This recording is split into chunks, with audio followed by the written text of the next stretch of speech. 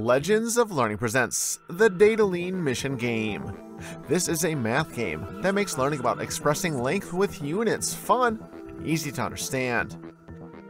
Tap up or down to change. In this informative, instructional game, Agent 0014 has found where the goons have kept the precious treasure hidden in a box. The only thing he needs to do is measure the correct length of rope that he needs to be dropped down to get the box without being caught. In this game by Zapzapmath, students will measure the distance between 2 points using a measuring tool. Find the length of rope needed to collect the treasure. Use the mouse to click on the measuring tool and then drag the measuring tool to the rope to measure the distance.